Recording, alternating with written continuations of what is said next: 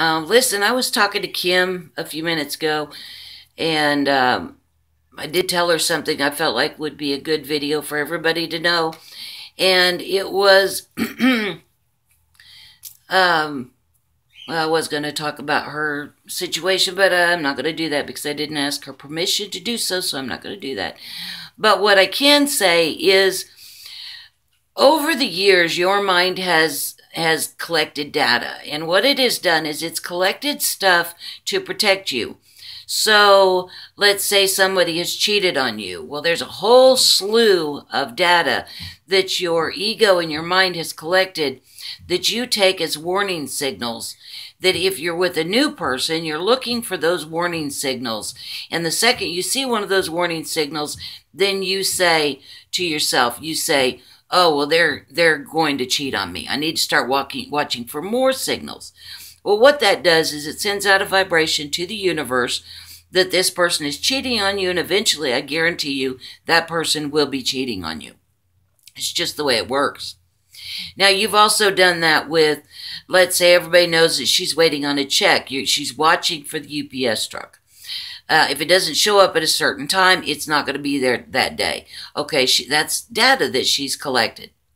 So what you can do is, instead of using that collected data over all this time, because you know you're a creator God, is start telling different stories.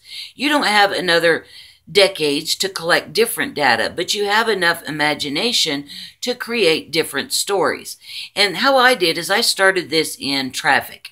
So in other words, when somebody cut me off in front of me, instead of saying, well, they're just an inconsiderate a-hole, instead of saying that, I stopped and I went, you know what? They just got a phone call and their pet cat that they've had for 15 years just died, and they are traumatized, but they still have to go to work today because they are a single parent with 2 kids and they can't afford to miss work.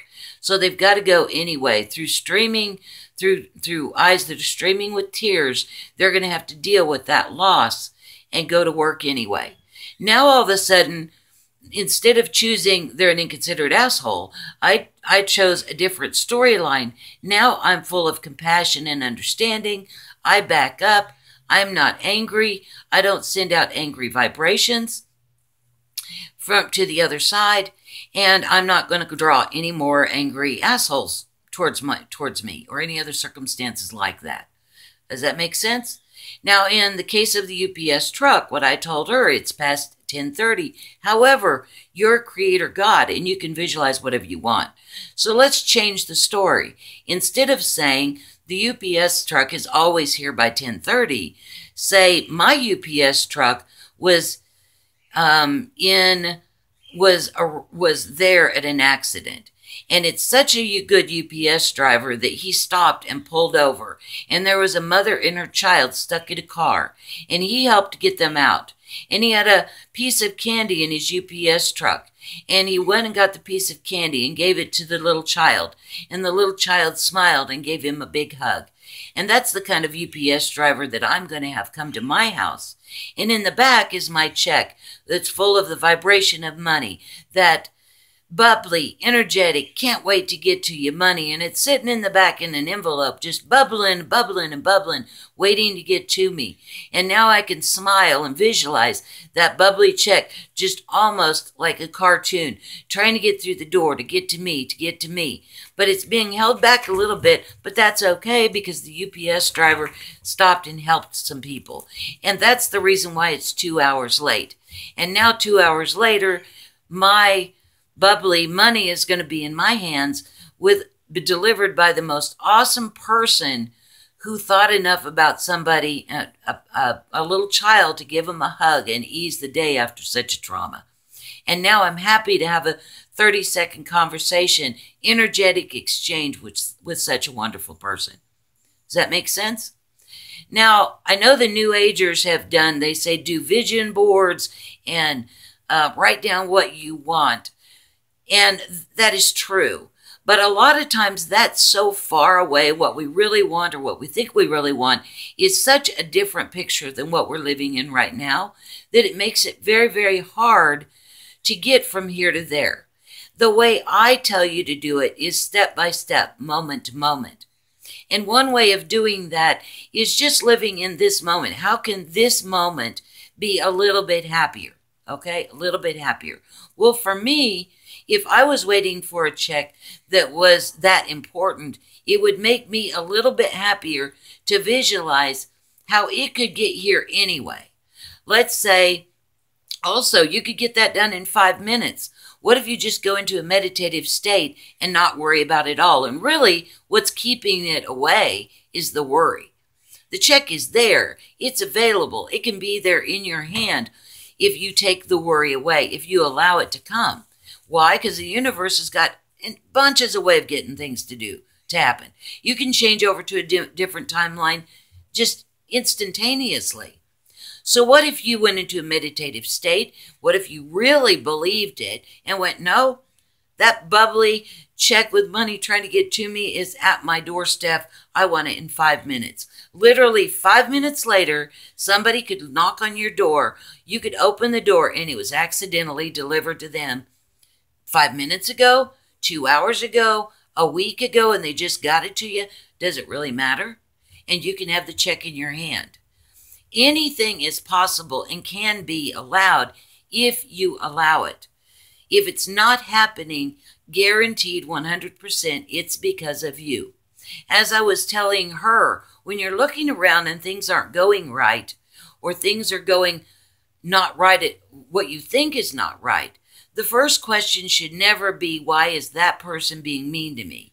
Or why is this not happening the way I want it? The first question should be, why am I creating it this way? Have I blocked it because of worrying? Have I overthought it in a demand for it to be done this particular way, and therefore I'm slowing it down or causing it not to happen at all? Or am I supposed to be going another direction altogether? And this is a block that I've done myself to get me to look the other way, to look at a different option. When you look at things always from the perspective of it's you doing it, always. It's not the world, it's not the other person, it's not the environment, it's all about you. Then how can you change it to something else?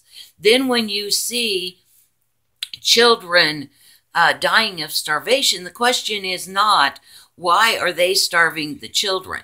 The question is, why am I with a collective where the children are starving? And how can I walk myself out of that? The question is not, why is my child dying of cancer? The question is, why am I on a timeline with a collective where my child is dying of cancer? That's the trick. Also, I wanted to go over another thing with you, that even though I can tell you all of these things with these videos, this is from my perspective and these are hints. It's always been about, this is how I do it. Now you have to figure out how to do it your way. And your way will be unique to you.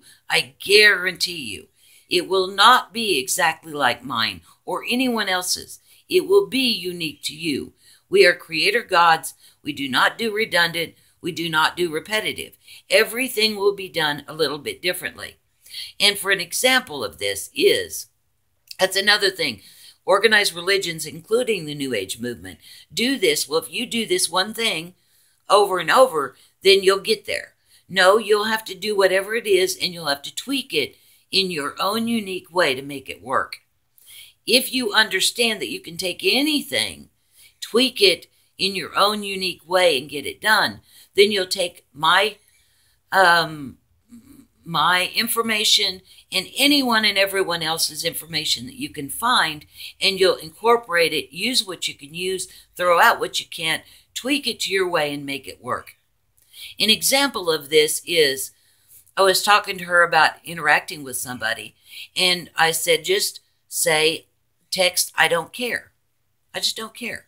Let that energy just flow right on through you. Just let it, I don't care. I just don't care.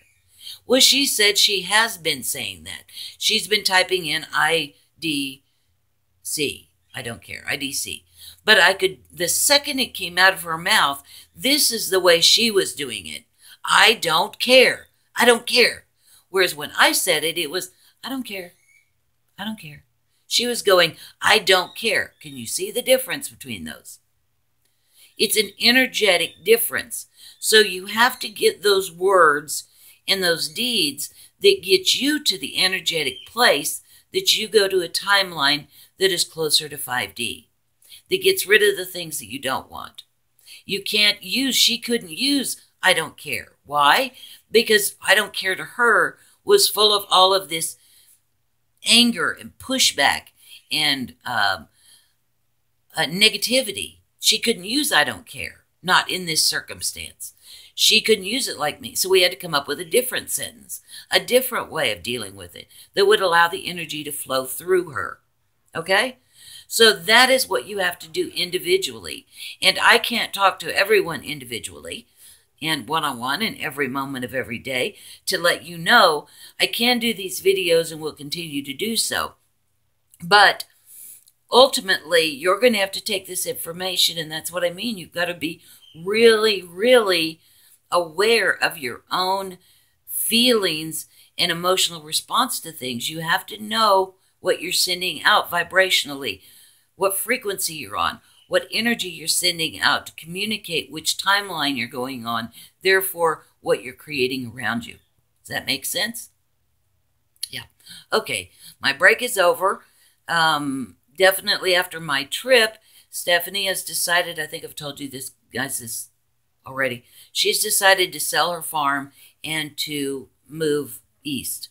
So we're in the process here of painting. We're going to sell the two houses separately. So we're getting one house ready. So we have to repaint and fix everything. You guys probably know all about that kind of stuff. So after all of this time of being out of society and out of the money world, it looks like I'm coming back in. Of course, I'm going to have to sell my books and my paintings and all that stuff, but it looks like I'm going to have to, she can't work on cars and make a living with cars if we're trying to get this house ready. So I'm back into, I think I'll go back to my painting, and I can also make jewelry. Of course, I don't know, are you guys interested? I've made these ear things that can be used with hair that I've got about 100 of them, I think. Are you guys interested in looking at them and maybe buying them from me? Let me know. If so, I'll do a video and show them to you and set that up so I can start making some income here. I think I'm going to do a temporary website also, and I guess I'll go ahead and do sessions. I've had so many people ask me, and I think at this point I can do it without me being sick after every single conversation. And so that will be available to anybody as well. And I'm going to try to finish this book over the next couple weeks, and I'll probably do a downloadable version that there'll be that'll be available on that little, temporary website, because Jeannie's putting together, a serious one. It's like, corporate big-time people have one, like a serious website. I'm not sure what all that means, but she starts talking, and I'm just like, whoosh, right over my head. So I may do this little temporary one to get some income coming in here to help.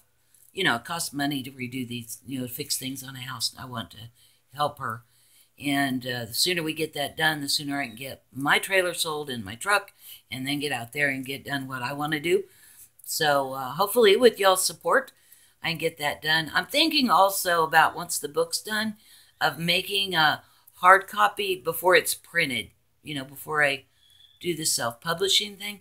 I'm thinking about perhaps printing it just like with a printer and putting a cover on it, and then doing a painting to go on the front of it, and then signing it, and then selling that to individuals for more. So it's kind of like a painting, and I'll do it for each person, and then sign the book with something to that individual person. Would you guys be interested in anything like that? I think if it was me, I would. But anyway, y'all let me know, and I'll put together this little website in a way that maybe I can bring in some money to help survive. and I can give you guys what you want too. What do you think? Anyway, let me know, and hopefully this video will help people too. I'd completely forgot. I should have done this kind of thing way, way earlier. Okay, guys, well, I got to go back to painting. So I'm going to take a picture of the room so you can see them before and after. And I think it's going to look pretty good. I think it's going to look pretty good. Then a lot of little stuff, you know, like fixing holes and handles and stuff. All right, well, that's it. I'm sure you guys don't want to hear about the house. So love you guys so much. Huge hugs, and I'll talk to you later. Bye now.